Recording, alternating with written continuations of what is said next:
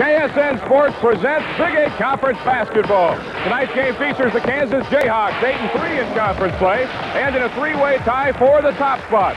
And the Kansas State Wildcats, 7-4 in conference. The Cats will be trying to break the Jayhawks' 47-game winning streak at home. It's Big 8 basketball on KSN Sports.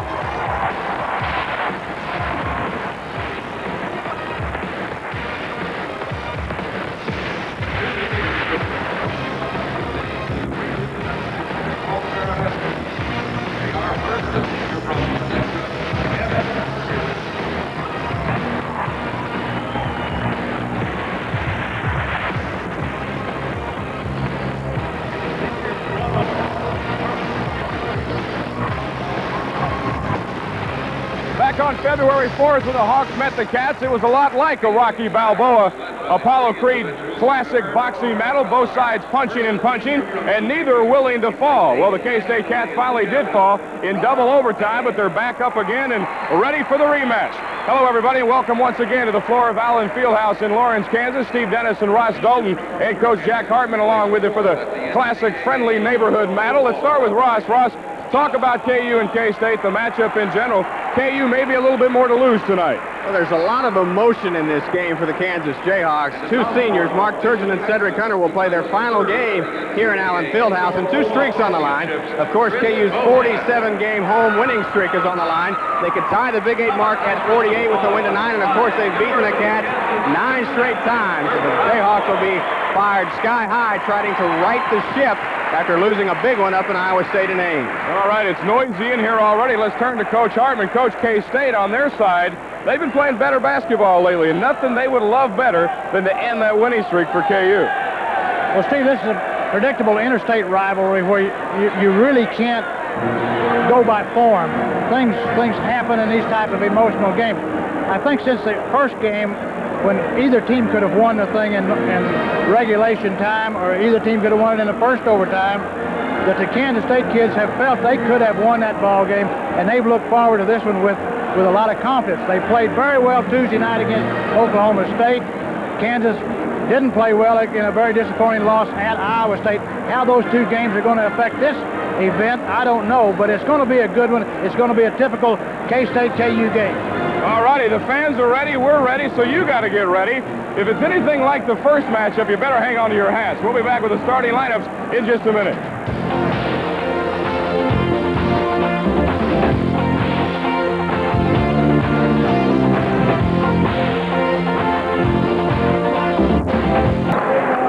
Good evening, ladies and gentlemen. Welcome to the campus of the University of Kansas and to Allen Fieldhouse, the home of the Jayhawks. Here are the starting lineups for tonight's game between Kansas State University and the University of Kansas. First, for the Wildcats. At forward, from Jacksonville, Florida, number 44, Norris Coleman.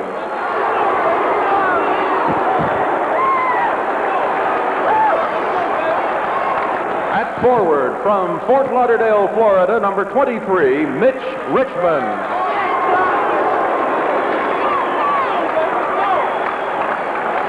At center, from St. Louis, Missouri, number 32, Charles Bledsoe.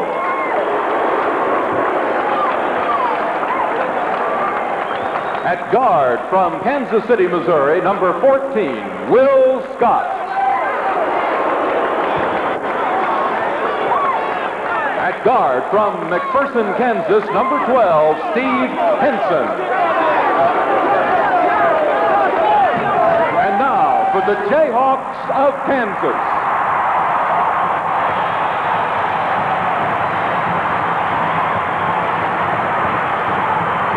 At forward, from Lawrence, Kansas, number 25, Danny Manning.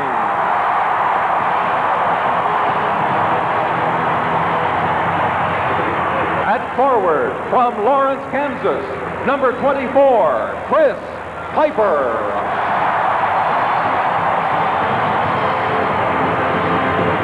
Center, from Parsons, Kansas, number 40, Mark Pellock.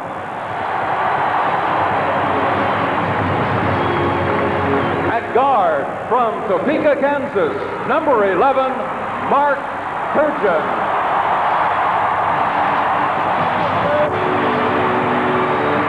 At guard from Omaha, Nebraska, number 22, Cedric Hunter.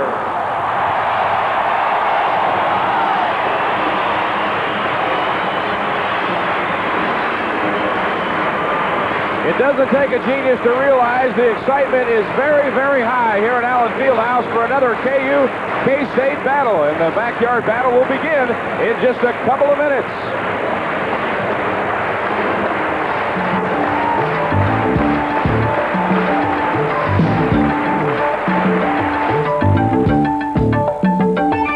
Back live to Allen Fieldhouse, Steve Dennis and Ross Dalton and Jack Hartman coming back to Allen Fieldhouse, where Coach had played a lot of basketball games here. The KU fans gave you a pretty good reception when you came in. Well, Steve, all the time I was coaching, I never realized how much electricity there is in Ahern and or Allen Fieldhouse at these games. But taking this perspective, you can really get the full impact of it. And believe me, it's full of electricity. Now we're about ready to go. You may have noticed in the starting lineups that Mark Turgeon is starting tonight, along with Cedric Hunter as the guards, because it's the last ball game here at Allen Fieldhouse for both of the seniors. And here we go. KU gets the jump, and they're ready to play basketball. K-State out in the man-to-man defense from the very top of the ball game. Cedric out top to his fellow point guard. So a couple of point guards out there for KU. K-State bringing out Norris Coleman on Cedric Hunter in the early going. Inside the Pellet, is wide open. 2-0 Kansas. The Wildcats opened in a very aggressive man defense and gave KU some problems. They did find Pellet open under the bucket, but it was a hard-earned bucket. This is Bledsoe for the Wildcats. Back out to McPherson product Steve Henson. Another defensive matchup to watch. Mark Pellet right now is on Norris Coleman. Both teams showing the man-to-man at the outset of the ball game. Mitch Richmond, his first shot is too long, and Danny Manning's got the rebound. KU in transition. Manning to the hoop and the whistle. The first whistle of the ball game, a foul against, I believe, Steve Henson at K-State. Transition is a very important part of the Kansas basketball offense. They really are required. Now here they go on a good transition, and they take it right to the hole. Manning was going in there. He happened to get fouled, or he would have scored the basket. They are very alert to initiate the transition, and they're very, very skillful with it. Our first foul of the ball game against the freshman Henson. Manning at the free throw line. Not very many things went well Tuesday night for KU at Ames, Iowa. One thing that did, Danny Manning continues his high percentage from both the field and the free throw line. Missed them both. And K-State a chance to tie it up at 2 coming back.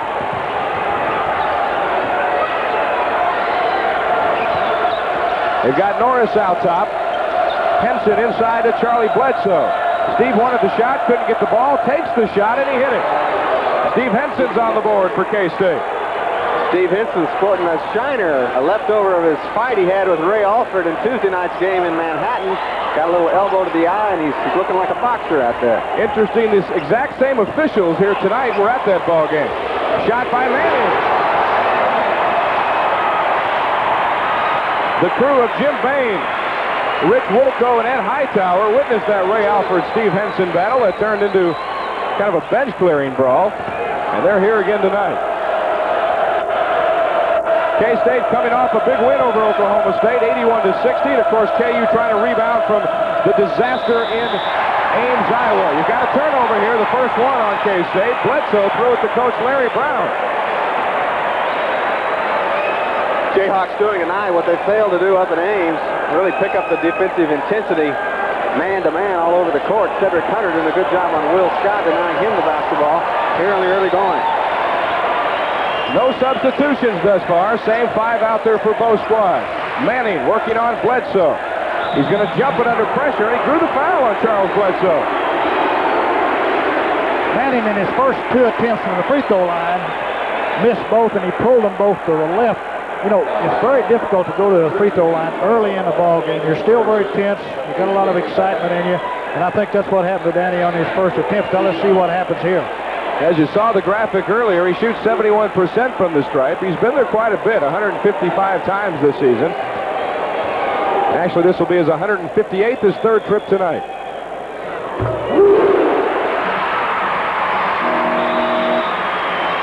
Ron Meyer set the check in for K-State, our first substitution. Charlie Bledsoe will go out. Charlie fouled out of this battle on February 4th. He's got the first foul. Maybe Lon Kruger wants to give him a little rest time, thinking about how important he will be later. This time, Manning gets them both.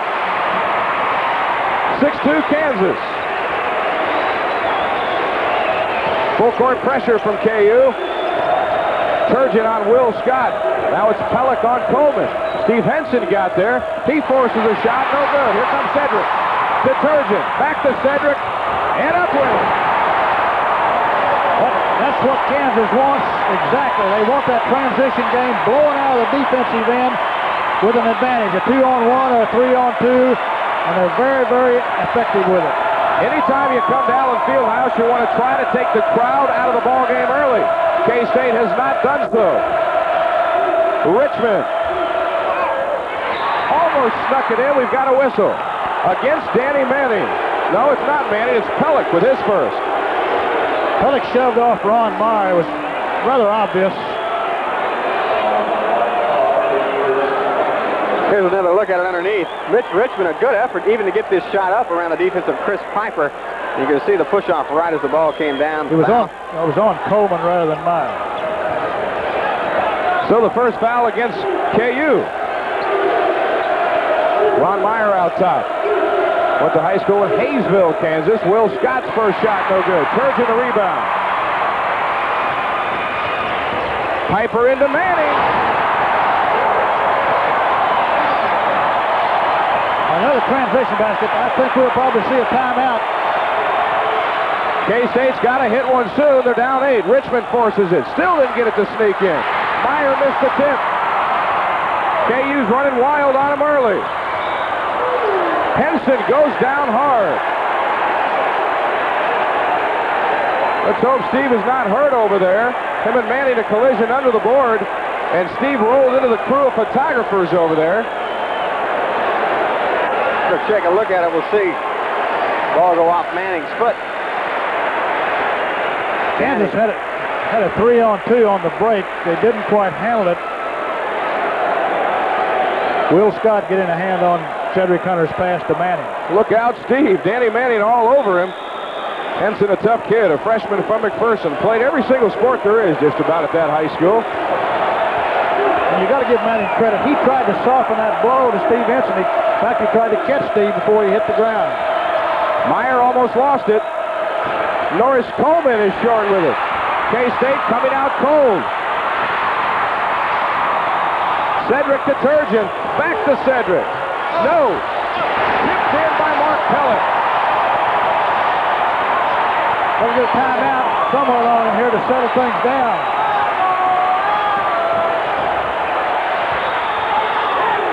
We've got a whistle. It's going to go against William Scott. K-State down 10 that quickly, 12-2. We're going to have a TV timeout right here, I think. I'm sure that's what Lonnie was waiting on. He didn't want to use a timeout. He was waiting on the TV. We've got our first break. Kansas all over them early, 12-2.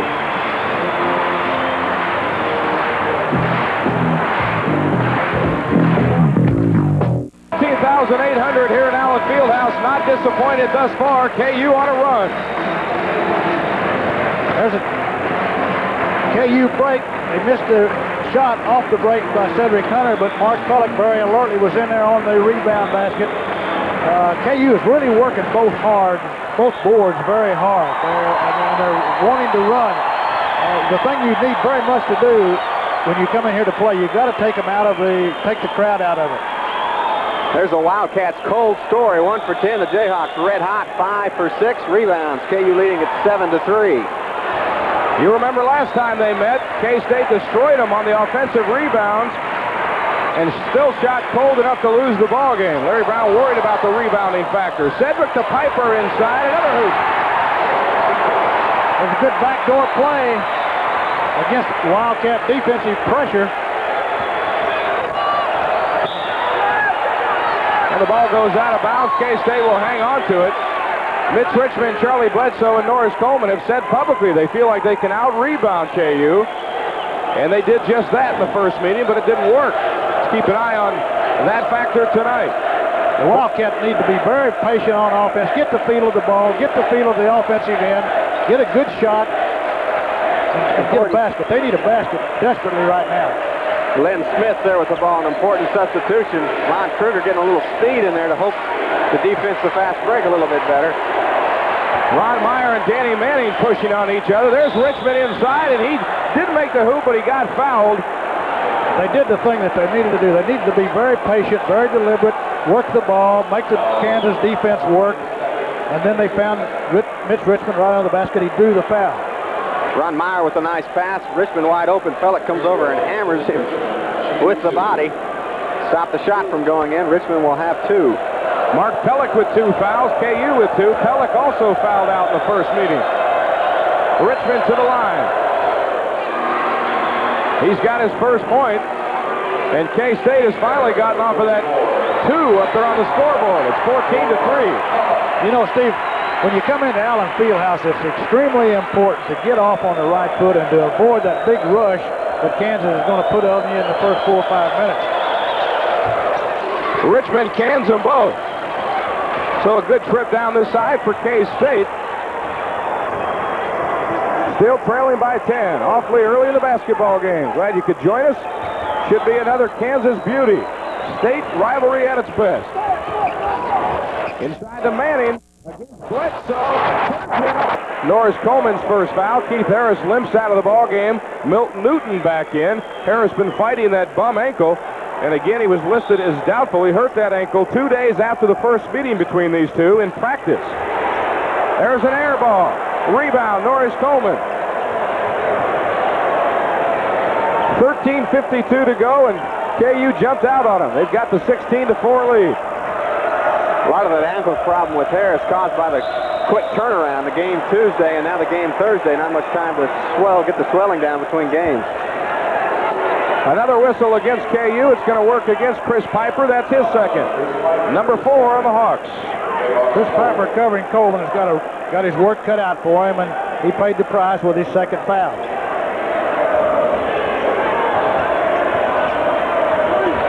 Mark Dobbins tried the three-pointer. No, sir. Manning the board. KU wanting to run, as always. Newton inside the Piper. Back out to Milt. This is Cedric inside the line, and he hit the 18-footer. 4 for Cedric Hunter. It's a 14-point Jayhawk lead. Trying to find Norris Coleman inside. The Wildcats. Another turnover. Cedric cut in front of Bledsoe. It's another break. Back to Cedric.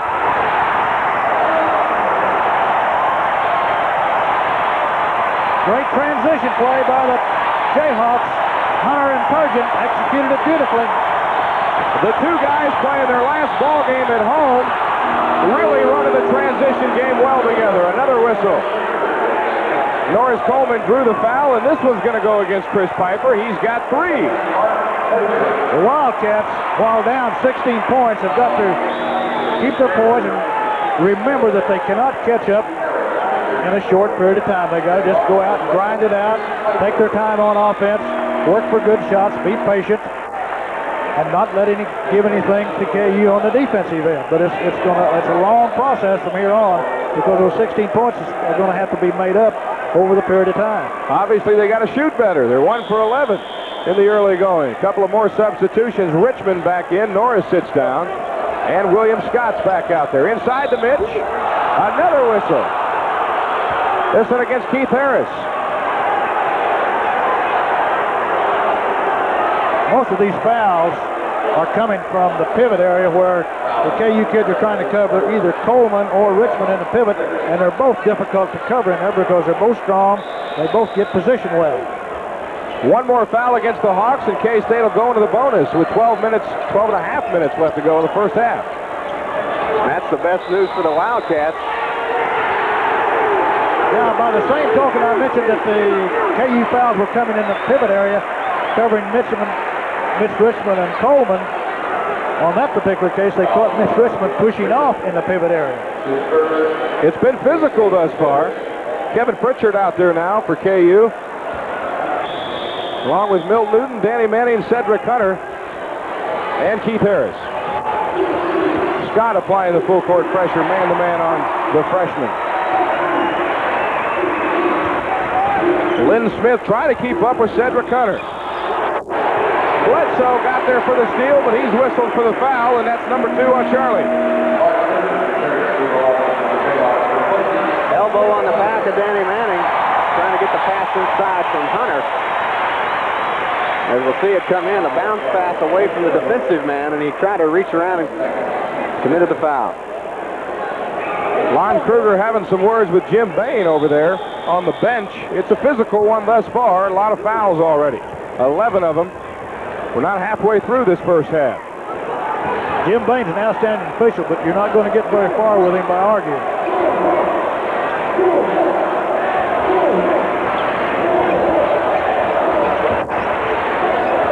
Turgeon been in the ball game the entire time. Bledsoe up awfully high, and he's whistled for his second foul inside of 20 seconds.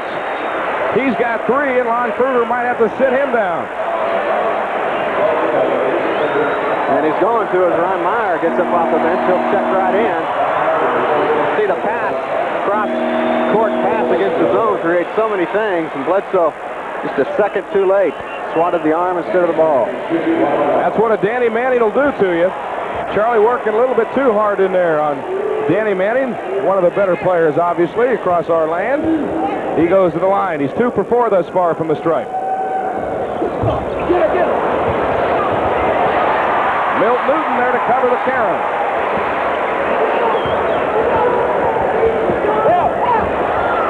Manning beat him. Manning got position in on the pivot. They threw a little toss over the top pass for the basket. Good execution. This has been a nightmare early for the guys in purple. Richmond hits a bucket. He's got 4, 22-6. The Wildcats cleared aside then for Mitch Richmond. Turgeon running the show. Solid ovation for Mark and Cedric at the beginning of the game, as the Allen Fieldhouse loyal here said goodbye to them as they play their last ball game. Here's a foul against Danny Manning, and Danny was showing Jim Bain exactly what was going on in there. He was demonstrating a little subtle hold that he accused Ron Meyer of doing.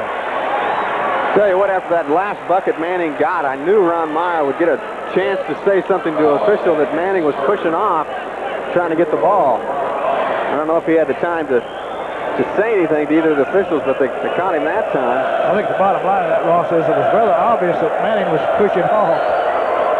Ron Meyer goes to the line, an honorable mention all-academic basketball player just announced this week. 2.85 GPA in secondary education, not bad.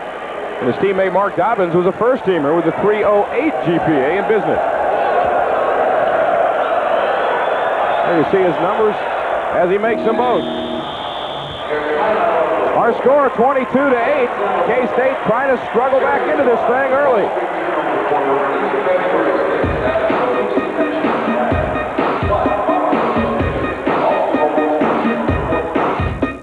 To Allen Fieldhouse, where a nice ovation just given to Jerry Seib, who is amongst the 15-8 here tonight.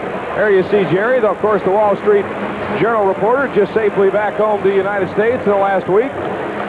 Good to have him here for some good basketball. There's a rebounding dominance Jack alluded to earlier. KU with a 6-rebound edge, and KU continuing to shoot well. Larry Brown was very concerned about the rebounding going into this game. Obviously, they've talked about it and worked on it because they enjoy a good margin at this time. And the field goal percentage is just ridiculous thus far. KU 71%, K-State 17. Thus 22-8, KU running over them. Turgeon booted it off his knee and almost lost it, but got there in time. Danny Manning out, Mark Randall in, 3 freshmen on the floor for the Jayhawks.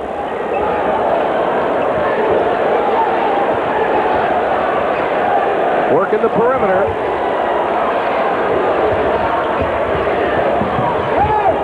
Kevin Pritchard up in traffic. Turgeon gets the board, or the pass out there, I meant to say. Missed the shot. And we've got another foul, a whistle. I believe it's against Mark Randall. Call could have gone against Randall or Milton Newton. I think it was Milton Newton up on somebody's back as he was trying to go to the board. It was a ill-advised position and effort that he displayed. He got away with it. He didn't have good position. He got away with it because they called it on Randall. You called on Randall? Milton Newton always going for that jam on the rebound. He always wanted to jam one back through. Kevin Pritchard will sit down, and Cedric's back out as Mitch Richmond goes to the line. Mitch with 4. He, of course, averaging nearly 18. Been playing better the last few ball games. He had a slump where he couldn't do much. And he's 3 for 3 from the line tonight. In fact, in his last 5 games, over 18 points, 5 boards, 55% from the field. So things improving for Mitch Richmond.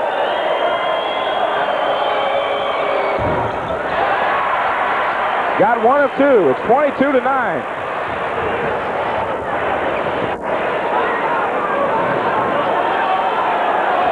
Newton by himself in the corner. Wildcats in his own defense for the first time. Let's see if that does any better for him. Cedric Hunter looks at Manning. Now it goes to Danny. The steal by Ron Meyer to get there. Tried to save it and threw it awry, so KU will keep it. You know, his own defense could very well be very effective against the Jayhawks because their perimeter shooting is somewhat suspect. Turgeon and Pritchard are pretty good shooters from the outside, but that's pretty well sums it up for their perimeter shooting. KU shooting 52% from the field as opposed to K-State's 47. K-State has had some mighty cold games this season. They've been rather inconsistent. They can sure light it up when they're on, though. We've got a discussion over the scorer's table. Okay, reset it to 30. Wish we could shed some light as to exactly what's going on. I think it might have to do with resetting the 45-second clock, Ross. Yeah, they had it at 45. Now they've got it at 30. Ed Hightower talking to Larry Brown. We'll let him know what they're going to do. There's not an option here for Larry Brown. He's just going to inform him on what he's going to do. Right.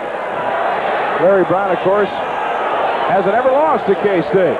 9 straight since he's been here over these Wildcats. There you get a good look at the officials tonight. Jim Bay and Rick Wilkow and Ed Hightower from Decatur, Illinois, Boone, Iowa, and Alton, Illinois, respectively. Now we've got things straightened out. 20 seconds on the KU shot clock. Keith Harris has got it on the baseline. Nowhere to go. 10 seconds on the shot clock. Turgeon looking for help. Newton's going to have to get it off. Behind it goes, and K-State will get it.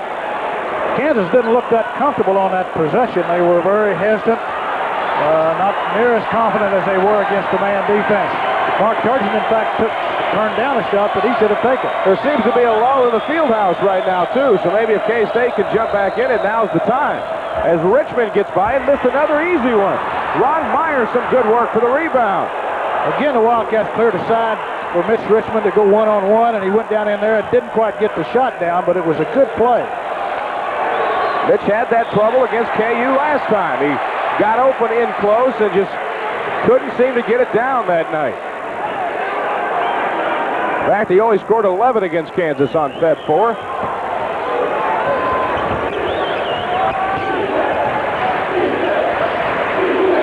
Will Scott back to Henson to Richmond. Inside to Norris Coleman. He's been a stranger thus far. Gets his own board, goes back up with it, looking for the roll, doesn't get it. Turgeon will take the jumper. Coleman beat Harris to the ball, and Harris fouled him in frustration. Coleman's got to get in this ball game for the Wildcats to be successful. He's had a little trouble getting the ball. Then he missed a couple of shots that Norris would normally hit. He's 0 for 3 thus far. He's only put up 3 shots and none counters. He'll go to the line to see if he can get his first point here tonight. Sophomore from Jacksonville, Florida, 6'8", 210. course, his eligibility wouldn't suggest he's a sophomore. There's a shot from Norris. It's good.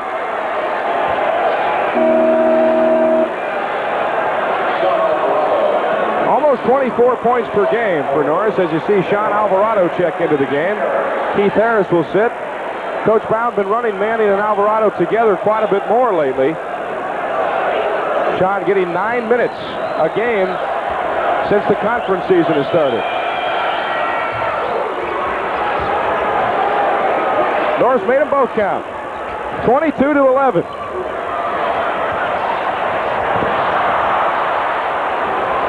Seven straight points for K-State. It was 22-4, and they're creeping back into it. And that's the way they're going to have to operate offensively. Just be patient, take your time, and you can get back in this before you realize it. Steve Henson and Will Scott doing a good job out top as you see the turnover.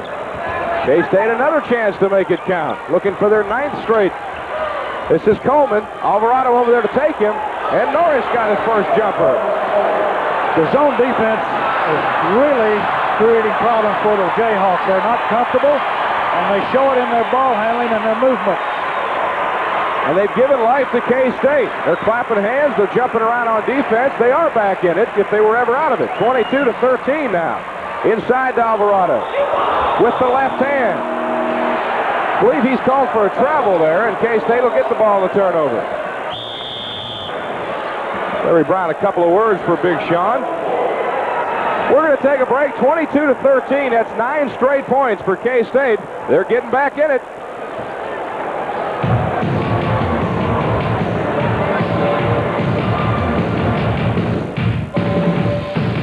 Welcome back to Allen Fieldhouse. 7:52 to play in the first half of this second and final meeting in the regular season between K-State and KU.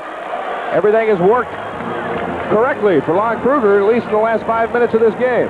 Well, they're getting their feel of it now on the offensive end. They're playing with good deliberation and good patience. And obviously, you're going to shoot better when you're playing at your pace. On the defensive end, I think, is the key. They've got Kansas bothered problems right now. KU in 4 minutes. 4 minutes in the second without a field goal in this long stretch. Ron Meyer at the free throw line against Randall. Mitch Richmond's going to jump it. And he hit it. Three-pointer. And you can see the difference in the K-State kids right now. Confidence-wise, they're playing with a great deal more presence and a great deal more comfort. Richmond only 2 of 7 from the field, but he made that one count. This is into the freshman Randall. Under the hoop, a good turn. So Mark Randall's now on the board, and KU finally scores one. It's been a 4.5-minute drought, 24-16. Norris Coleman was there. I believe we got a ball game now, man. Coach, I think you nailed it right on the head. K-State playing their kind of comfortable basketball now. They're into the game. Took them a while to get there.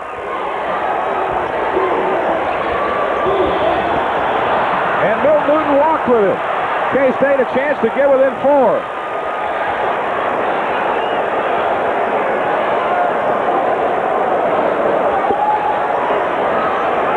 The move to the zone for Lonnie Kruger really made the difference, really slowed down the momentum that the Jayhawks had. This one's going to work against Kansas State. Mitch Richmond not happy about it. The foul against Steve Henson. That's his second. And here's a look at it. Another look at it. The left elbow of Steve Henson pushing off on Mark Turgeon as he made his move to the bucket. A good call.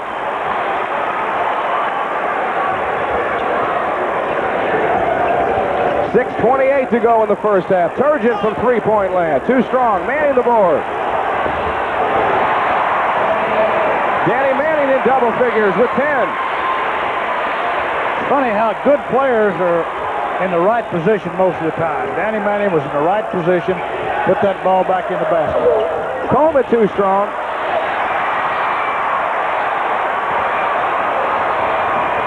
Here come the Hawks.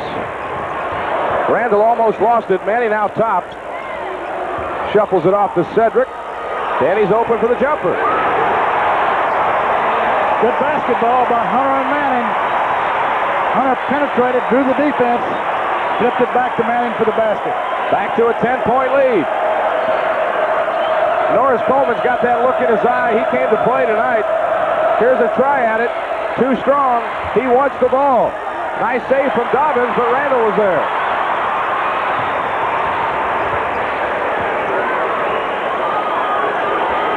Bill Newton's going to try it. He's too strong. Blocked from Coleman.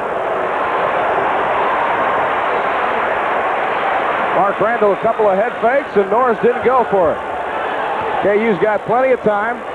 35 on the shot clock as they regroup. We got a whistle before the shot. I believe it's Newton into Ron Meyer. Milton Newton penetrating, trying to draw the defense on himself, then flipped the ball off, but he continued on and charged Ron Meyer. Good defensive play by Ron.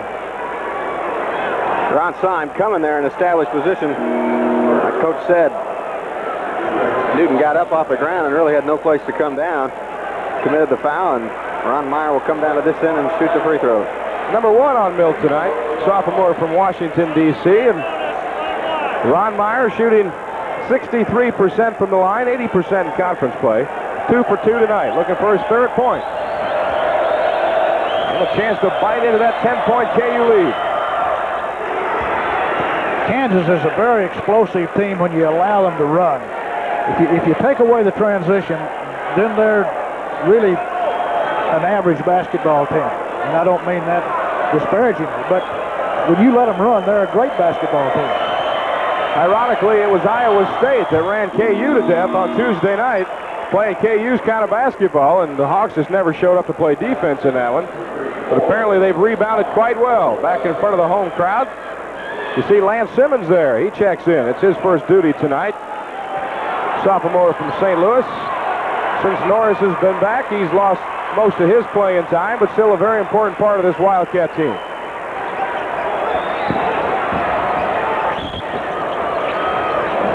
Wildcats go back to the man defense. A little change of pace.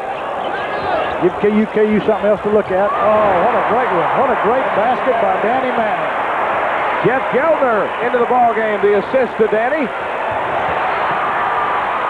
Look at Kevin Pritchard working at this end to Mark Pellick. No, it's called off. Steve Henson the foul before Cedric Hunter got rid of the basketball. That might have been a very opportunistic foul on Steve Henson's part because it was to a wide open man under the basket. Great pass by Hunter, great vision to Mark Randall. No, it was Mark Pellick. But Steve Henson fouled Hunter in the meantime. And Steve Henson leaves the ball game with 3 fouls. So Bledsoe and Henson both with 3 for K-State. We got a lot of people in foul trouble, Steve. Awfully early. Piper's got 3 on the other side. Harrison Pellick with 2. I think that's a big foul on the Wildcats. Takes Steve Henson out of the ball game. He's really been running the floor well, directing the defense especially. Cedric Hunter with his 7th point. The Wildcats had cut this lead to 6. Now it's back up to 11 with a chance to go to 12. Coach Larry Brown and Mark Freidinger doing some synchronized coaching over there. Did you catch that? Cedric misses the second one. The rebound, though. Danny Manning on another great play. How many times do we say that Danny Manning makes great plays? He's got 16 with 4:16 to go in the first half. Wow. Lynn Smith inside to Coleman. He missed an easy one. Richmond. And he gets it. Richmond with 10. Great offensive position there for Mitch Richmond. And a good power move to take it back up and in. 33-22. Cedric the jumper. Coleman out rebounds Geldner. K-State in transition. This is Dobbins. Norris Coleman challenges him. Let's see what the call is. It's against Norris. Jeff Geldner had the position.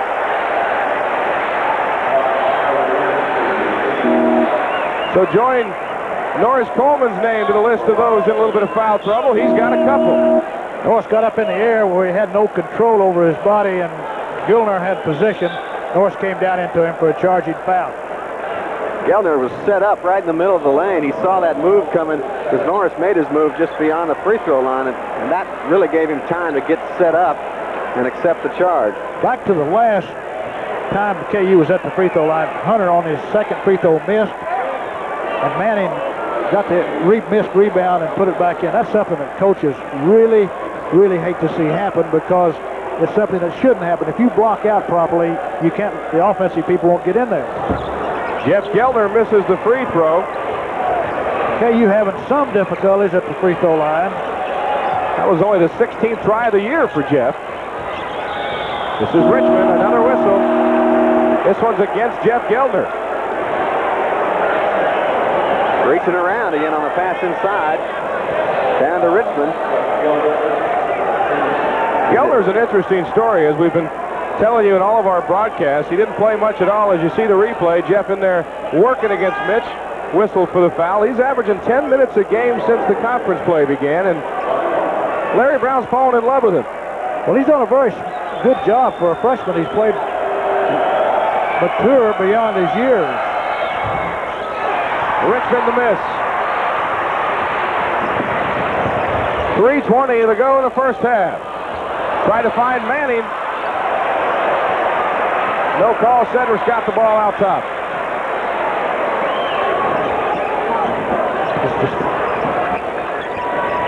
Gelner in the corner. Back to Cedric. Pellick was open. Didn't see him. Now they go to Mark. And he's going to jump it. And he hit it. 6 for Mark Pellick.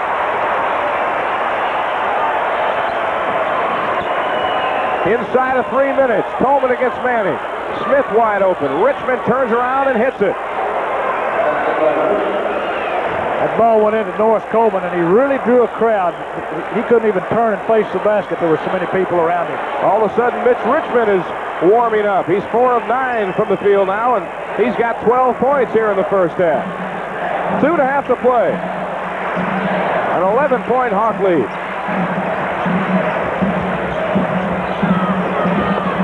Inside to Manning.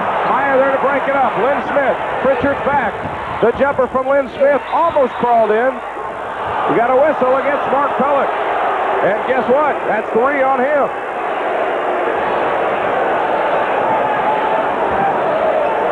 Interesting to point out that KU has played fast, good shooting type of basketball here early, but why all the fouls? They've really made some poor decisions, individual decisions, with their fouls. Half of those fouls could have been avoided. Maybe it's excitement. Obviously, that's the reason. But usually in this type of a game where there is so much excitement, a lot of fouls are made because kids don't exercise very good judgment. Mark Dobbins no good. As Norris Coleman fell down, Manning was open for the rebound. Cedric putting on a little bit of a show there.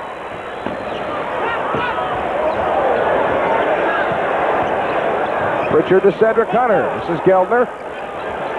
Randall trapped on the baseline. Manning the pass back to Randall.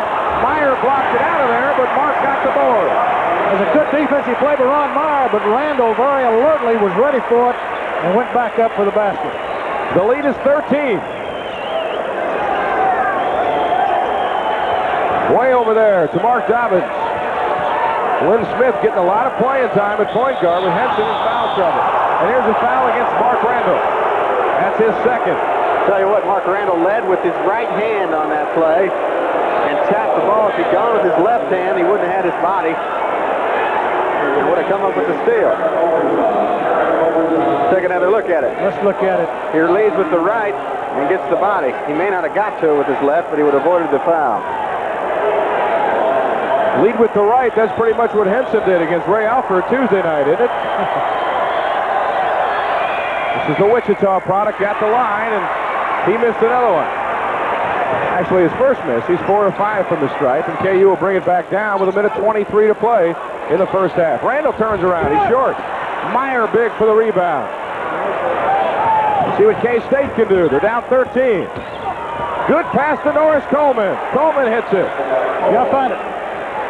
Kansas offense interesting. The guys that are supposed to be shooting the ball are not shooting it, and those that you don't expect to are the ones that are putting it up. And it's a little bit surprising. Pritchard, that's his first shot. That's an air ball. Maybe I can see why. Here comes K-State. Lynn Smith. He's going to get it.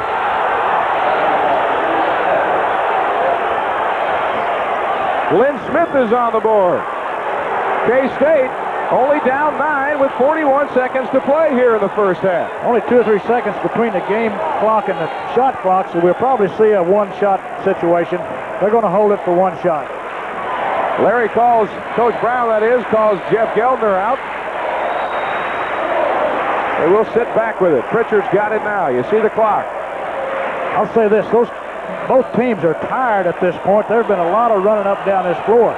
You can look at it, you can tell by their face that they're tired. You can also tell by the fact they've been going up the free throw line and both teams have been missing. 8 seconds on the game clock, 4 on the shot clock. Geldner from 19-9.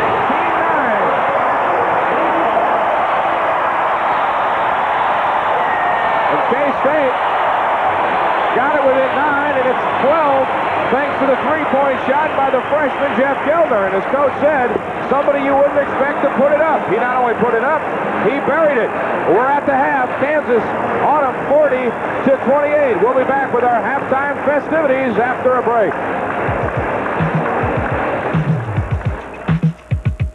KU jumped out to an 18-point lead. The Cats have fought them back to a 12-point deficit. And Coach Hartman, the change in defense for the Cats may have been the reason why. Well, it was very significant, Steve.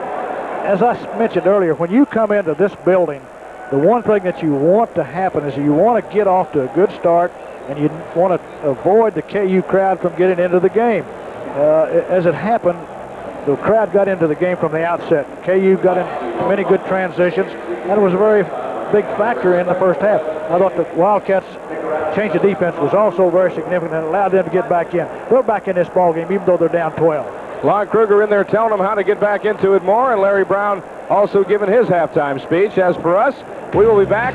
Ross Dalton will have a couple of special guests at halftime, so stay with us.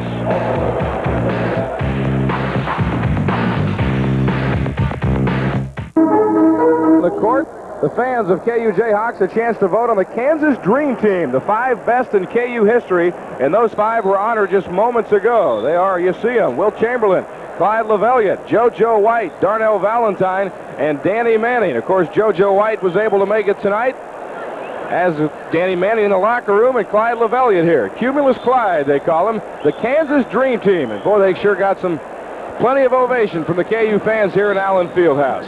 Right now, let's go to Ross Dalton. He's got a couple of special guests over on the corner of the court. Ross? Thank you very much, Steve. It's kind of a dad's night theme here. We've got a little bit of an interesting story. We've got Bob Turgeon, father of Mark, who's seeing his son play his last home game. And we've got Mike Hinson, the father of Steve Hinson, who's seeing just his second KU K-State game with the son playing in. We'll start with Bob. Of course, I think Mark has lived a dream the last 4 years, and you've been lucky enough to live along with him, and you've got to have some bittersweet feelings tonight. Yeah, there's been an awful lot of highs, Ross. It's been great. He's just done fantastic, better than I even thought he could do. The famous story about Mark, the talk with Larry Brown, the bold prediction that he was as good as any point guard KU had.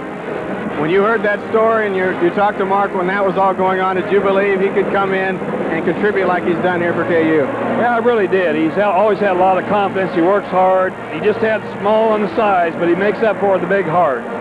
What's it been like for you? I know you've traveled all over the country and over to Hawaii to see KU play. What do you get out of the daily ritual? Well, I'm a frustrated college player myself, so I've got to relive my college days with him. It's been just fantastic. Where do you go from now, and maybe give us a little bit of a clue of what's in store for Mark maybe next year? Well, we're hoping he's going to be a graduate assistant for Larry, and if that works out. The NCAA's cut that back a little bit, so we're not sure just what's going to happen, but he wants to coach here. All right, good luck to you, and I know you've enjoyed all the KU games. Now we'll move over to a guy who's coached a ton of games. He coached his son, Mike Hinson. What's it like for you to see your son down on the court? Well, it's a lot more fun to watch him play when you're just spectating than when you're coaching him. There's a little less pressure on both of us, I think. What do you find yourself telling him in your mind, do this, do this? Well, the two things I tell him most is quit fouling and shoot the ball. If we can do that, I think he'd be a little better off. Your reactions when Steve decided to come to K-State? He was the biggest in-state recruit that Lonnie Kruger got. What was your reactions as a coach for him going there? Well, I was really thrilled. I always want to see the best kids in Kansas go to Kansas schools, and we were very happy that he went. Plus the fact that it's close to home, we get a chance to see him play. We think it's great for the state of Kansas. KU had 3 or 4 Kansas kids out here starting. K-State had 1. I like to see Kansas basketball players play in the state if they can. With your busy schedule coaching basketball, how often do you get a chance to come up and see him play?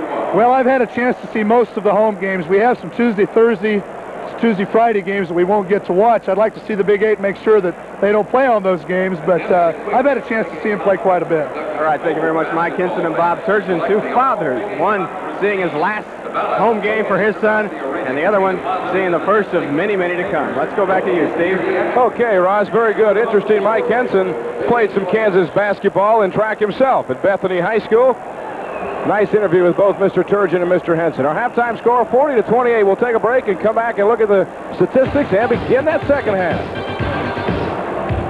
40-28, our halftime score. We're only a minute away from getting the second half going as the K-State Cats are trying to fight themselves back into this thing. They trail by 12, and we have a chance now to take a look at the first half statistics and see where the strengths and weaknesses are. The first thing, Jack, is the shooting. Well, it's very difficult to be effective and win shooting 33%. I think the Wildcats have done considerably better than 33% after the first 6 or 8 minutes of the first half. Kansas started extremely well, hitting a very high percentage from the opening tip. They cooled off a little bit. The surprising thing is KU's 38% from the free throw line. That is very surprising. Kansas State's shooting a respectable 69%. 3-point field goals, not that much of a factor. They both hit 1. Rebounds, KU 24-16. That is significant. That's something that Larry Brown was concerned about coming into the ball game. Kansas State had out-rebounded the Jayhawks in Manhattan considerably, but Kansas is doing an excellent job tonight. Turnovers are 6 and 7. That's about even. Second chances. Look at this. KU has scored 12 points off offensive rebounds or second chance opportunities. The Wildcats 2. There's a big difference there. Okay, let's take a look at the leading scorers in the first half of basketball. Danny Manning leading for the KU Jayhawks with 16 points. Cedric Hunter's got 7. Mark Pellick with 3 field goals. He's got 6 for the KU Jayhawks. And filling it out, Mark Randall. There you see the 2 leaders on each side. Richmond 12, Coleman 8. Randall's got 4. Geldner hit the 3-pointer just going into the break. And for K-State, Ron Meyer with 4. Beside the 2 you see there, Steve Henson with a couple and Lynn Smith with a couple. All that adds up to a 12-point, 40-28 lead for KU. And these numbers are always interesting to look at. KU went ahead at the break, 15-1. So it would seem insurmountable, but we know as basketball goes, that's never the case. Well, especially this year with a 3-point shot, and Kansas State has a lot of good 3-point shooters. We're set to go for the second half of basketball. KU's enjoyed the lead the entire way in the first half. They just really jumped on them early, outran them, out-reboarded them. Danny Manning and Ed Hightower doing some construction work on an electrical plate over there between the J and the A at the half-court mark in the top part of your screen, left-hand side. Can't get the plate down. Thought it was interesting, Ross, after your interview with Mr. Turgeon and Mr. Henson, you saw Steve and Mark in the center of the court shaking hands and wishing each other good luck. Interesting story. A senior about to leave and a freshman just getting going. They're going to go back to huddles here to figure out what the problem is on the court. One other note on those 2. When we got done with the interview, Bob came over and shook Mike's hand and said, enjoy it because it goes awful fast. Jack, while we're on that subject of Mark Turgeon and Cedric Hunter leaving tonight, I know for coaches it's a tough thing to lose a player after coaching him for 4 years. Well, it's a very emotional experience, Steve. You know, you're with those kids for 4 years. You have a lot of experiences together that are significant. They're very emotional. And at the end of those 4 years, I'm telling you, it's quite a thing to think about, that you're not going to have a relationship on a day-to-day basis that you've had for the last 4 years, and you really hate to see him go. You get very attached to him. 16 years at K-State. I'm going to put you on the spot here. A lot of your ex-players are probably out there, but tell us who your favorite was. Who'd you get along with the best? Is there one? No, Steve, I would never, ever get into that. In many ways, they're all favorites because even though some do a better job or more productive job on the floor and playing, but they all contribute in their different ways. You get very close to all of them. And we have a lot of great kids, and I wouldn't even begin to name one. Special hand for Mark Freidinger there. He did the repair work on the half-court stripe, and a few people in the first few rows gave him a standing ovation for it. Now we're set to go. The second half of basketball. I'm sure Mark Turgeon will be kind of a favorite of Larry Brown's. The Turgeon story here the past 4 years at KU. Here we go. Down 12, K-State with the basketball. Inside to Coleman. He's hungry for the hoop, and he hits it. He comes out with a quick two, and the lead's 10. That fast. Any effect, Coach, in that kind of false start we had to open the second half? You think either team, either coach concerned about having to wait like that? Not really. Not really. Bledsoe got a hand on it. He wasn't sure if he wanted to try to grab it down or let it go, and he was kind of halfway between the two and nicked it out of bounds. KU's ball. If that delay had been a significant amount of time, then possibly they would have been concerned about it, but no longer than it was.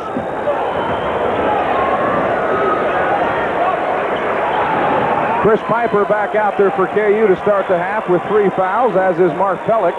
Kansas State's in the zone, and I really think this is the best defense against Kansas.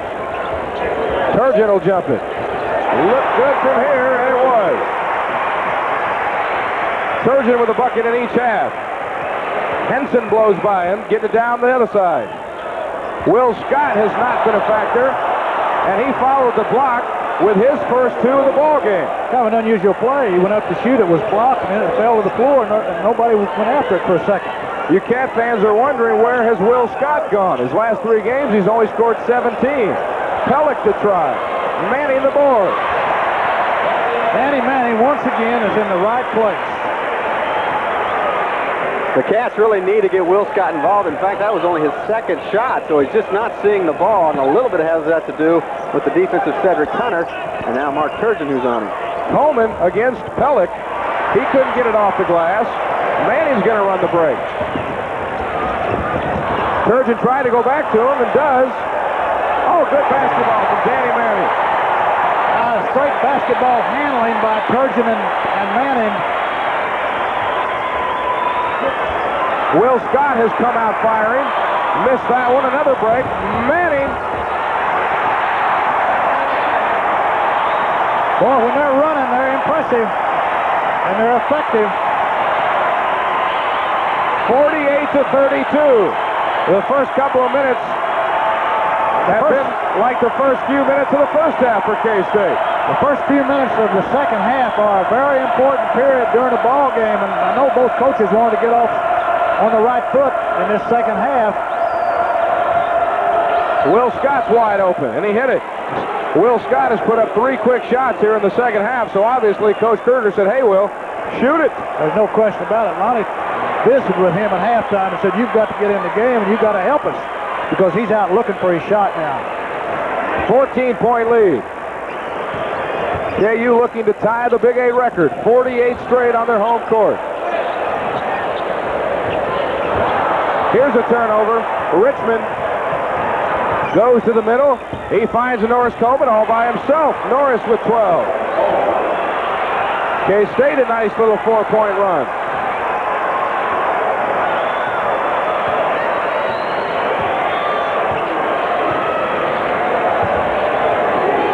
Henson out on Hunter. Tried to get it to Manning. Henson over there, and it's going to be K-State ball. And Danny Manning throwing the ball down on the court. Boy, that Henson's a tough ball player, isn't he? Never afraid to go into a fight or go into a physical situation. Well, he's not afraid to get on the floor after the ball. Watch this effort here. Oh, yeah. Steve Henson. He gets the turnover for K-State. He'll give up his body when he has to. They can cut it back to 10. Richmond calling for the ball against Manning. Will Scott wants it. He walked with it. A little tentative. A little undecided whether he wanted to take the jumper or try to take it closer with the dribble, and he got caught in between and took steps. But Coach Kruger right up off the bench encouraging him, saying that's the kind of taking the ball to the hoop he wanted out of him here in the second half. And Larry Brown puts Jeff Gildner in and takes Pellick out. He wants more speed out there. He sees what Coach Kruger wants to get done. Approaching the 16-minute mark of the ball game, a 12-point Hawk lead. Richmond working on Piper inside to Danny Manning. 24 for Danny. Great pass by Chris Piper, who threw that ball through a lot of Wildcats to get it to Manning under the basket. Coleman, Manning to check him. Will Scott by Cedric Hunter, short with it. Piper and Richmond fighting for it, and Will Scott called for the foul as he went in there to fight with him, and he's not happy with it. That's his second. Well, Will Scott's definitely in the ball game. He's getting involved, even though that was a little bit over-involved as he made the foul. I'll tell you, a very significant thing is substitution in a ball game like this, because those kids are running up down this floor, and it's a very physical game. That's the first foul of the second half. It's 50-36, 15:49 to go. A long way home. The story for the KU Jayhawks when they beat their opponent on the board. 16-2, 3-5 win behind, and one of those three was a win February 4th in Manhattan. There you see the rebound story. 30-17, K-State beat them to 30 offensive boards in the first matchup. So KU has remedied that problem. There you see another goodbye to Mark Turgeon and Cedric Hunter. They've been a couple of good ones here at KU. Cedric Hunter, many feel, particularly in this building, one of the best point guards in the country, although he hasn't gotten some of the acclaim of some of the others.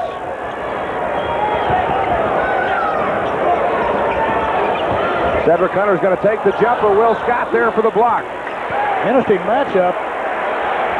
As Kansas State was switching on defense, Richmond wound up on Cedric Hunter. Let's see if, I think the Wildcats will zone this baseline out of bounds play. Yeah, 2-on-2 zone. Turgeon calling for Cedric to take over the point guard duties. Nice low-angle camera there to see the action on the court. Cedric's going to jump it again. And he got it. Cedric Hunter's first two of the half. He's got 9.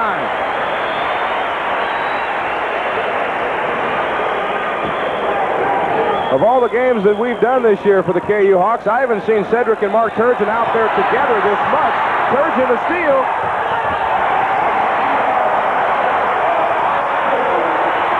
Trying to go out with a bang. 54-36. That equals their biggest lead tonight. Inside to Coleman.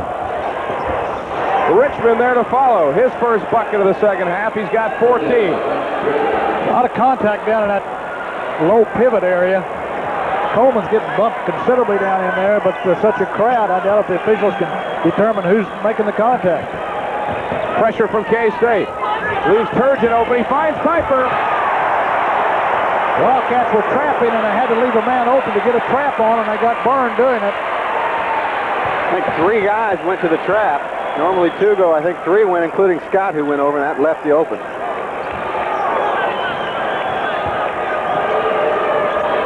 Piper on Richmond with the 3 fouls. Inside to Coleman. Too hard off the glass. Manning the board. It's Turgeon against Henson. Blocked by Henson. Turgeon goes down hard, and Steve called for the foul. That's the 4th on the freshman Henson. Tell you what, Steve Henson, a high school state high jumping champ. Watch him get up off the floor. Turgeon shoots it early, but Henson way, way up there. But Turgeon will get the 2 free throws. Another look at it.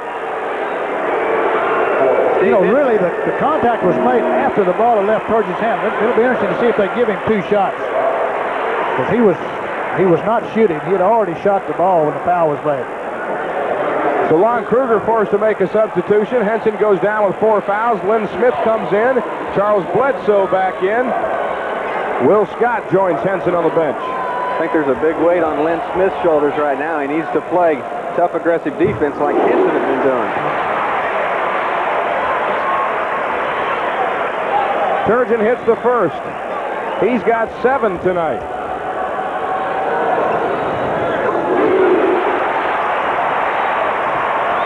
A 20-point KU lead. That is a bunch.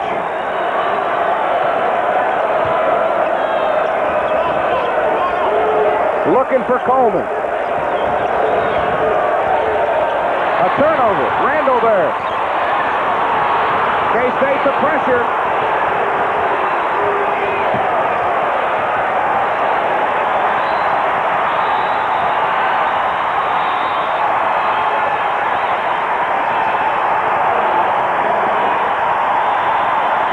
All the hands for the KU Jayhawks. 13-17 to play, and the biggest lead of the night. It's 20.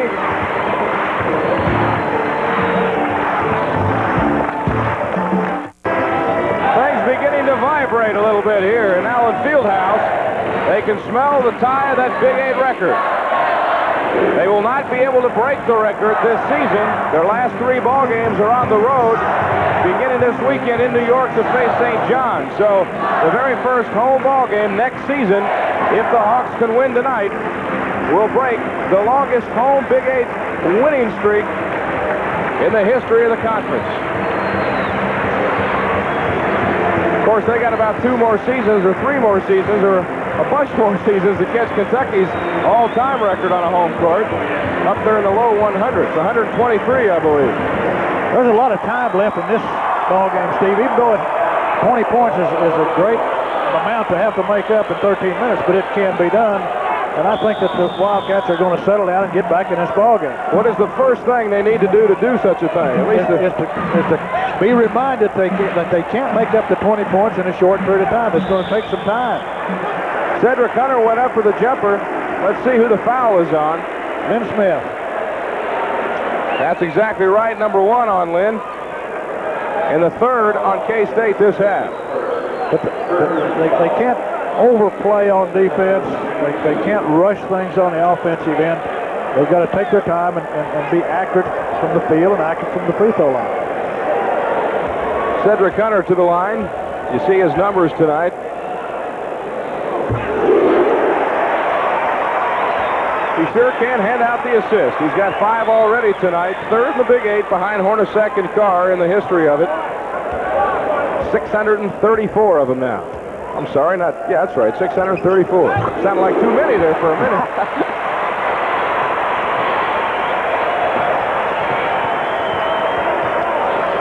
Norris Coleman way outside. Trying to get it into Richmond. Keith Harris working on Richmond low. They're not even covering Lynn Smith out on the floor. They know that he doesn't want to shoot the ball out there. That allows Hunter to drop back in. Look at Hunter drop back inside. Almost got a hand on that ball. Look at him go to the offensive board. Let's see which way it's going. It's a whistle. It's going to go against KU. They called 1 foul. They could probably have called 6 down in there on that possession. Keith Harris gets the push foul. And he's got 3. That's the first on the Hawks in the second half. Richmond really trying to beat his defender there. Working hard under the basket. Harris to check him. Lynn Smith will drive. Look at this play. Manning up there to get a great effort by Lynn Smith. Manning came close to knocking that one in the cylinder. Randall to the middle to Danny Manning.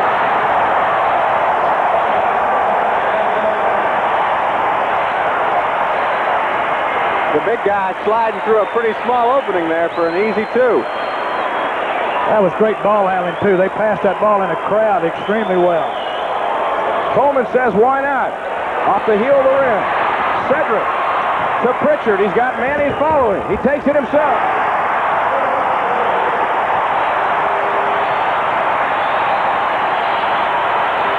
Things have gotten ugly for K-State.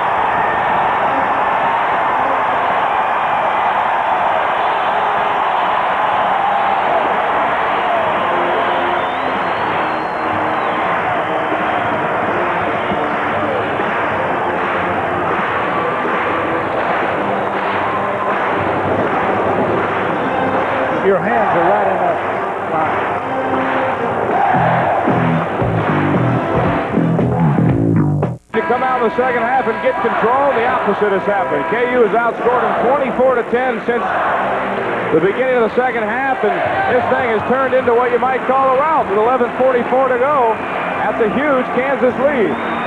Well, Kansas has just done an exceptional job of getting the ball out of the defensive end, get it into transition, and go down and handle the ball well on the break. It's not so much that the Kansas State kids are not doing some things right. It's just that Kansas State or KU is just doing everything perfect. Jack, how much of this do you think has to do with the embarrassment the Hawks suffered in Ames? Oh, I don't think there's any question about what that was. A big motivation influence on their play. There's no question. And the home crowd, they're really playing well on the defensive end. Ron Meyer, a jumper. Randall the board. And they have just dominated the board play. No question about that. They've done it all tonight. Lynn Smith called for the foul. His second. KU shooting a pretty solid 61% from the field. Interesting, they are tied for 9th in the nation in field goal percentage. 52%. A lot of that's got to do with Danny Manning, who lately has just been on a tear, shooting over 70%.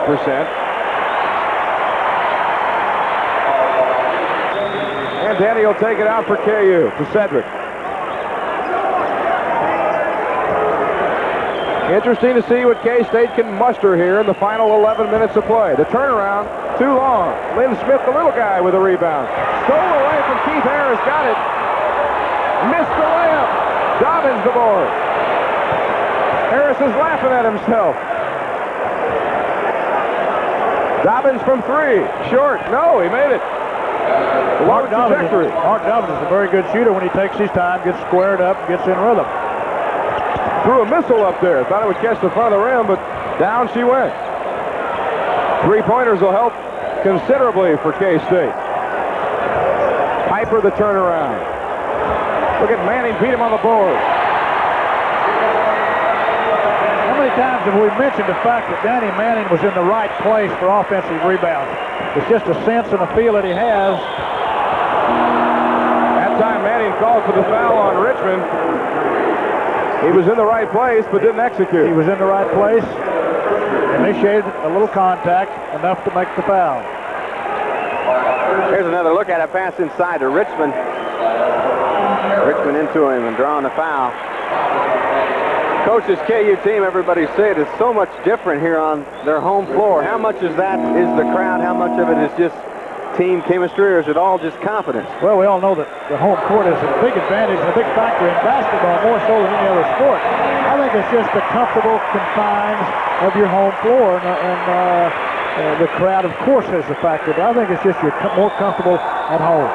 It's just like a golfer who gets comfortable on his home golf course. You just like to play there as Richmond hit the free throw. He's got 15. Danny Manning left the ball game with 28. You were speaking of golf. The last time Jack Hartman left this arena, he had golf clubs in his hand. I wanted to ask you about that, Coach. Did they get you the right set? Have you ever used them? Did you like them? Oh, yes, I liked them very much, and I will always be grateful for that gesture that the KU people did, especially Larry Brown. Well, I'm a golfer myself, and I know how important the right set of clubs are. They should have checked with you, right? Well, they called my pro and got the right club. Richmond missed it. Turgeon the rebound. KU kind of cruising with 10 minutes to play. They're up by 24. A lot of physical activity inside. Hunter to Piper. Back to Hunter. Finally a whistle. Boy, something had to break on that possession. There was some pushing and shoving going on in both directions. Well, and eventually they're going to have to call something, or somebody was going to... Really, it can really happen. There's so many times, there's so much contact that the official is not real sure which contact to call, and by that time it just goes on to another area, and he can't ever quite catch up to it. And that was the case there, Ross. There was 6 or 7 fouls committed and only 1 call. Maybe a 25-point lead. The officials are falling asleep a little bit. Well, I'll tell you what, the intensity with which the KU kids are playing on the boards is impressive. Randall got 1 of 2. 67-42.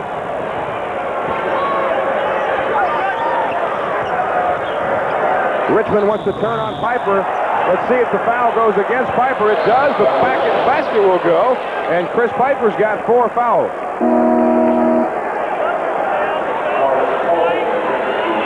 Mitch Richmond is that kind of ball player. He gets the ball, goes at somebody, and we're always looking for the foul when he's putting it up. Mitch is a big kid with a strong, wide body, and it's hard to get around him. And he's very powerful and strong, and he handles the ball in the crowd well, and he can get off a shot where a lot of people can't. A little bit of Derek Chivas there from Mitch Richmond.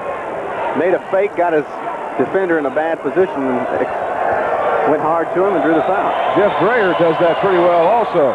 Richmond, Kansas, a 3-point play.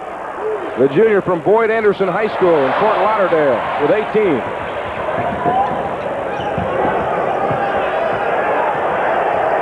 The lead is 22 for the Hawks.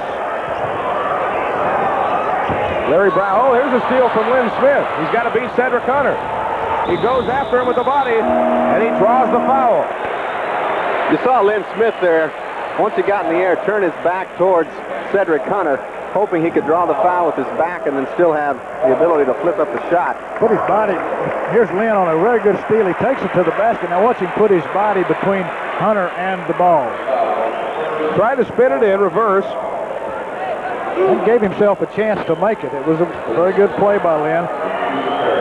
Kansas State, I think, would much prefer to play a zone at this point, but at this stage of the game and behind as much as they are, they've got to play an aggressive man to try to create some turnovers and some steals.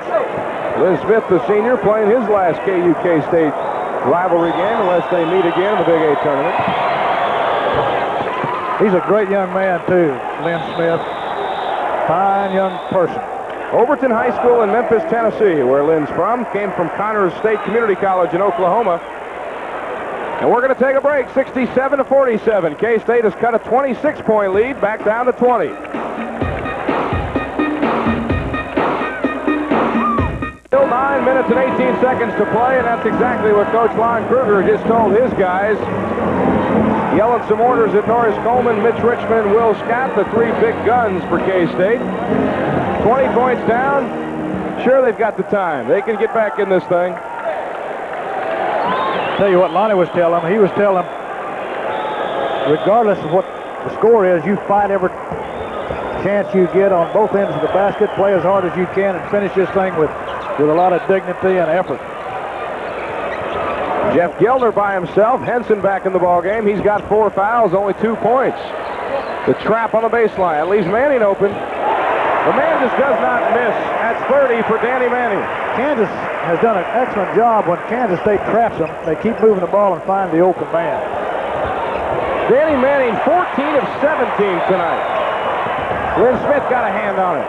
Manning saved it. Turgeon, the block from Dobbins. Pretty good little bit of basketball there. Great play by Danny Manning on that tap over to Turgeon. Turgeon didn't quite control it. Richmond just inside the 3-point line. Pellick the rebound. That is incredible that Danny Manning can shoot 14 of 17. Seems to do it every game. 12 boards to go along with that. And he's every place he's supposed to be, even though he's not shooting. Cedric Hunter over the head. Pellick the miss. Coleman the rebound. Lynn Smith's got a 3-on-1 if he hurries. Danny there to break it up.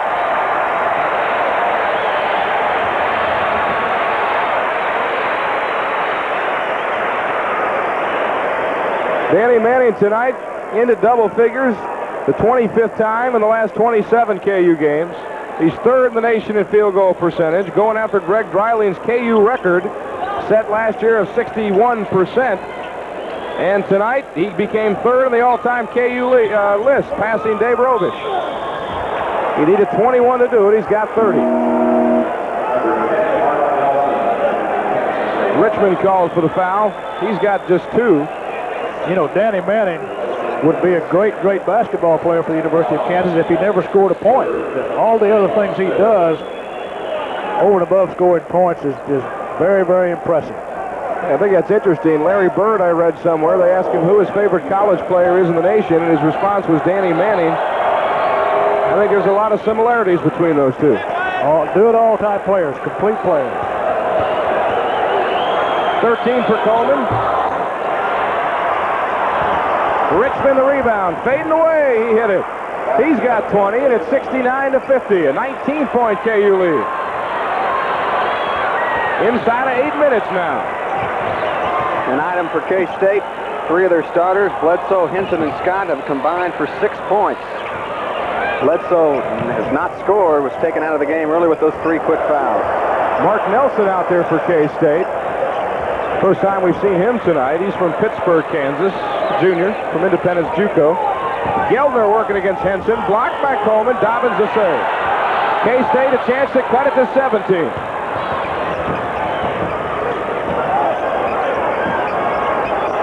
Mitch Richmond tried to three-point it. Turgeon up for the board. Behind the back, Cedric couldn't hang on to it. Turgeon has 5 rebounds on the game.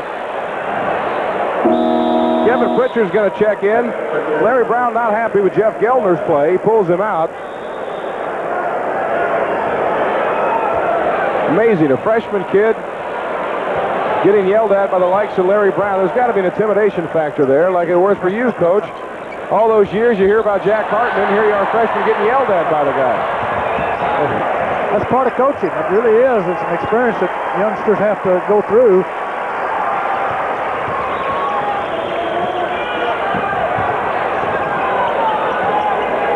KU's going to slow it down a tad. 6:35 to go. Holding that 19-point lead. Kansas was getting a little bit loose on the offensive end. Larry wants them to get back into their pattern. 15 seconds on the shot clock. We've got a foul away from the ball. Norris Coleman on Danny Manning. That's number 3 on Norris. You might have heard the fans behind us yelling at the official about the contact between Norris and Danny Manning. They were happy when the I think foul some was Jayhawk called. fans actually called that foul, Ross.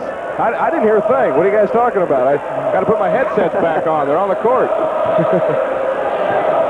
They were helping the officials point to Coleman's contact underneath. So a new 45 seconds for KU. One more foul against K-State. They'll go to the bonus. Lon Kruger about to make some substitutions. He's got Lynn Smith and Lance Simmons over there dying to get in. The Wildcats came out of the baseline out of bounds in the zone defense, then they changed to a man during play. Cedric Hunter pointing to Mr. Hightower, telling him Dobbins is slapping at him. The miss from KU. Danny Manning, he's there again. We're going to fight for it. Dobbins against Manning. Dobbins called for the foul, but once again, Coach, Danny where he should be to get the basketball. He's just a great player. He works so very hard, whether he's involved in the play or not. He works very hard for his teammates. He's almost unselfish to a fault. Here's a replay. Mark Pellick forcing the turnover. Coleman couldn't find the handle. And it's Dobbins and Manning. They get tied up as Manning goes right up. Danny only 2 of 5 from the line. This is his first try in the second half. Missed another one. So he does have a fault. We might have found a weakness. He hasn't hit the free ones.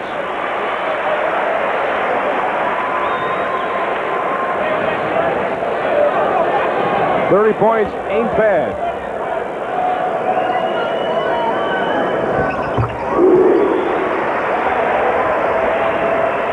Lynn Smith and Mark Nelson will bring it down. For K-State, it's 70-50.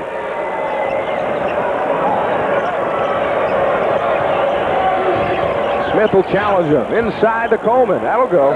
Great pass by Lynn Smith. Great dump-off pass. Norris Coleman with 15. It's about 8 points short of his average. 5:18 to go. Manning under the hoop. That one was pretty, but didn't count for anything. Here comes KSU. Nelson threw it away.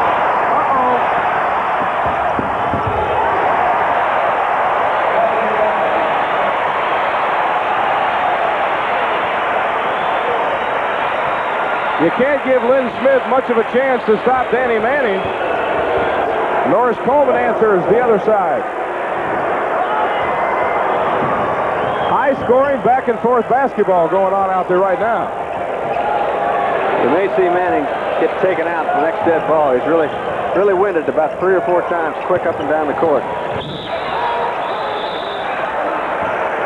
You got a whistle here. Mark Nelson called for the foul as he tried to move toward the hoop.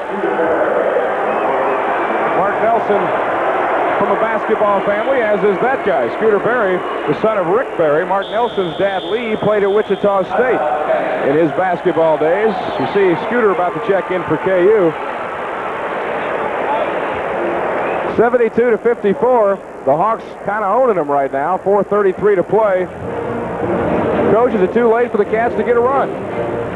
Well, it's late. There's no question about it. But the only thing they have left to do is to play hard every play on the defensive end, to run it to the offensive end, try to get your shot as early in your offensive possession as possible, and get back. You got to gamble on defense a little bit. When you gamble, you might get burned, but you have no recourse. Talk about the Big 8 standings here for a second. Kansas, Oklahoma, Missouri all tied on top coming in. KU will go to 9-3. K-State, if the score stands up, will fall to 7-5. And Cat fans out there, we'll talk about the 2 ball games in Ahern that the Cats lost, Oklahoma and Kansas. If they could have had one of those, things may be a little bit different down the stretch for them. Looking ahead to the Big 8 tournament and possible seedings for the tournament. If the Big 8 race ends up in a tie, the tie-break procedure is head-to-head between the 2 or 3 teams that are tied, and then it's the team's records against the next highest-ranked team. KU would be 2-0 against K-State. Missouri and K-State and Oklahoma and K-State, of course, still have to play. K-State down at Oklahoma and Missouri at K-State next Tuesday. Then it'd go down to Nebraska, Iowa State, Oklahoma State. So that loss that KU got down up at Iowa State this Tuesday could loom very big as far as the tiebreaker goes and the seeding in the tournament.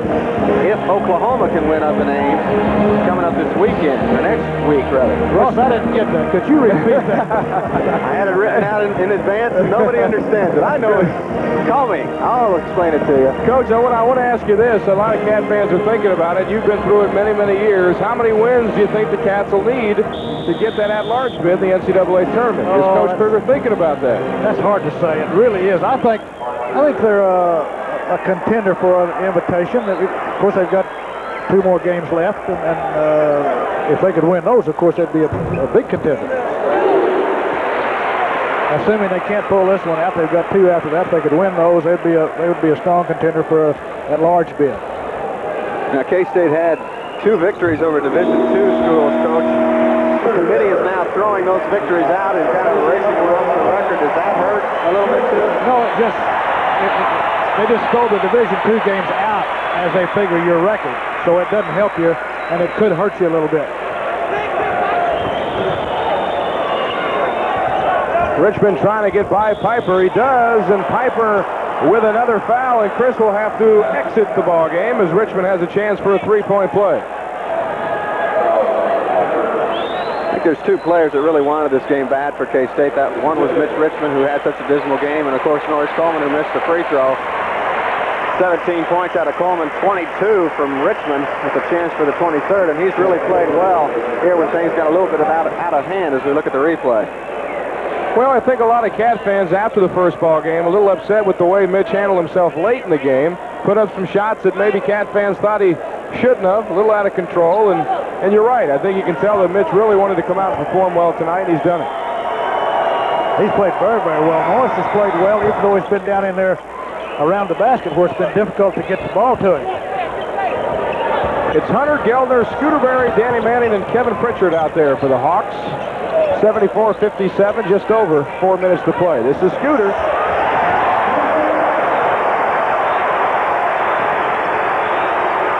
Backdoor cuts now. Kansas is going to be in a spread offense with a lot of backdoor cuts as the Wildcats have to be in a denial position defensively.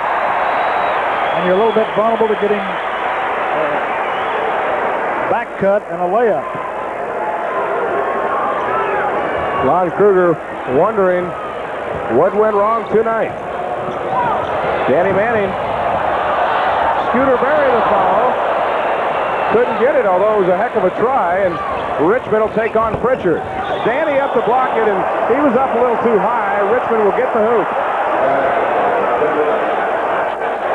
Richmond closing in on his career best. He's got 25. His best is 29 way back against Grand Canyon.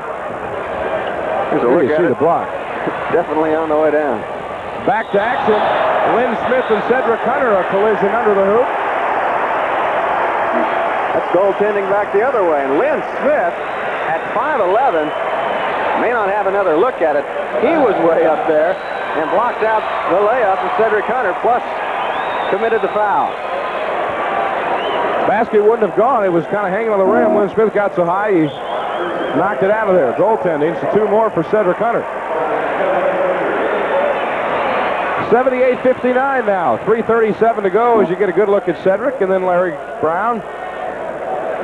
102 and 29, the college record of Coach Brown. Here at KU, 144-46 overall. Spent some time at UCLA.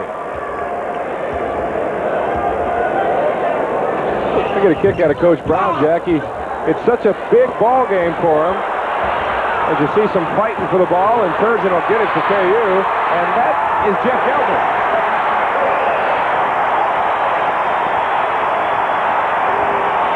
As the crowd applauds noisily for that basket, the point I'm making is Coach Brown was watching the JV game before this game and rooting for him on his feet, signing autographs. You would have thought that he was just another spectator here and not the coach worried about a big game against K-State. Well, at that point, there's not a great deal you can do. You might as well go ahead and enjoy the preliminary game.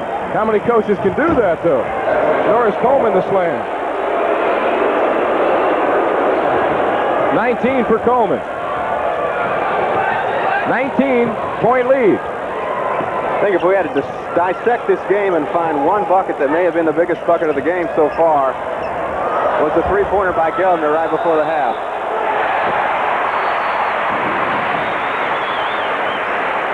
Lead was 9. That was an important basket, obviously. I can't think of any one basket. I recall that KU came out of the chute so quickly and so hard.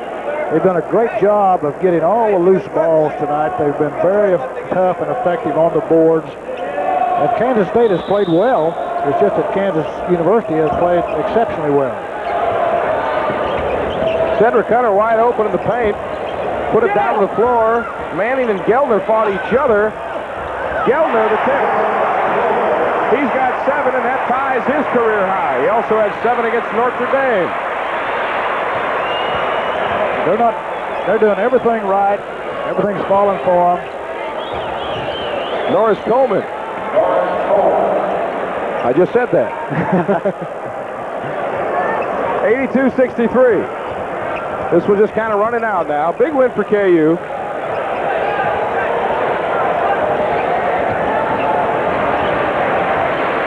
They move the basketball around and take your time. 46 of the Wildcats, 63 points, all but 17 of their points from Coleman and Richmond. Mitch Richmond, the foul on Scooter Berry, and look at him. He is just beat. This has been a very demanding ball game physically, and so far as there's been a lot of running up and down, and those kids have paid the price, and they've given their all on both teams. We've been talking an awful lot about Danny Manning tonight. Coach, I want to get your opinion. There's a sign up there that urges Larry Brown and Danny Manning not to go to the NBA. Just a hunch on your part. Will Danny stay next year, or will he head to the pros? Well, you keep hearing that he would like to play in the Olympics, which would require his staying in school for another year. I wouldn't be surprised if he stayed in college another year.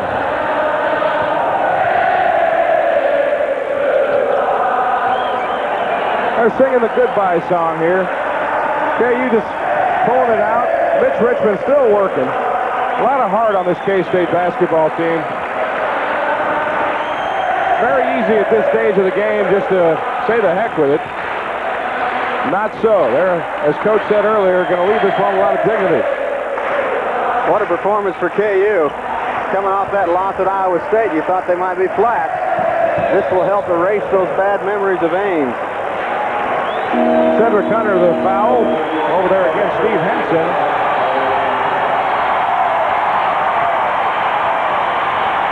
A minute 11 to go. I believe you're going to see some goodbyes now.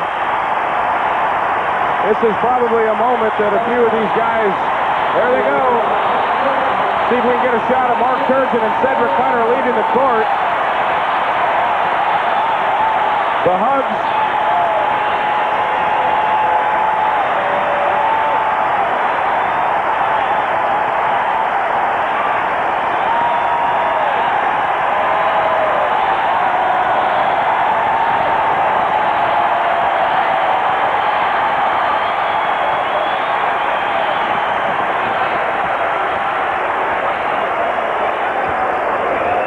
Almost choked me up.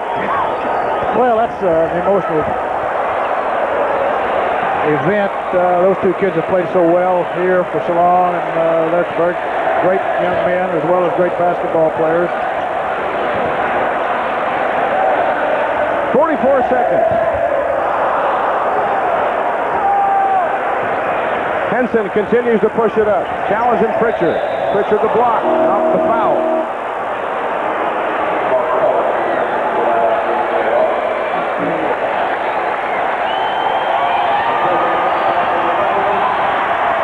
As we said, next, as Danny Manning leaves the ball game. Of course, if he goes NBA, as some think he will, this will be his last game at Allen Fieldhouse. If not, he'll be back for many more. He leaves tonight with 33. As we told you, next up for KU at St. John's in New York this weekend. And next for K-State, Missouri on Tuesday night of next week at home. 33 seconds. Go ahead and put Milt Newton in the scorebook.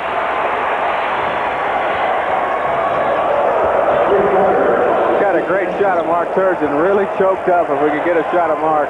Really enjoying the final 16 seconds of his last game in Allen Fieldhouse. Standing next to Ron Kellogg, in fact, over there on the bench. Ron now the Topeka Sizzler player of CBA, and Mark isn't ashamed. He's crying over there.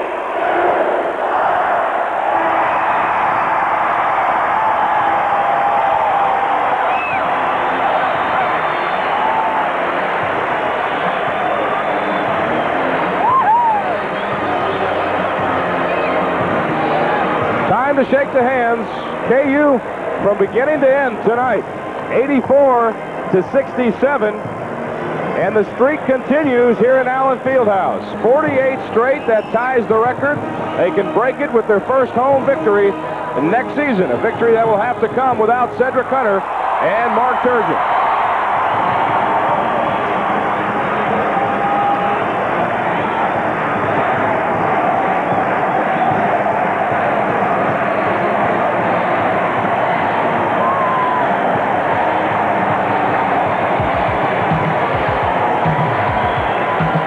Improves to 20-7. The Cats fall to 17-8. Let's get final words. First of all, from Ross Dalton. Well, KU did exactly what they wanted to do. K-State let KU do exactly what they didn't want them to do. Get out quick, run the fast break, and they went to the boards hard, and that was the difference. K-State made one run, and that was it. I think Ross summed it up pretty well. What else can you say? Kansas played great. They played great basketball. They got out of the gate quickly, which is very important to get the crowd involved.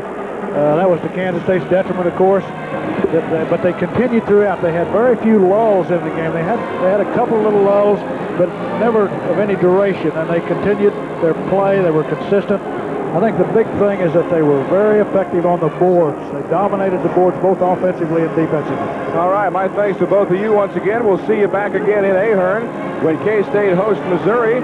My special thanks tonight to Dwayne Dupron, the SID at Kansas State, Larry Travis, Athletic Director, Doug Vance at KU, and Monty Johnson, the AD. Here you see Mike Ferguson, our director. Great job. Dick Siley, technical director. And the rest of the crew from Interlace, Gary Hess in charge. They've done a great job with us on the Kansas ball games we have done all season long. Trey Bender on stats, and Jeff Caius, our AD. It's been a good night for the Kansas Jayhawk fans here at Allen Fieldhouse.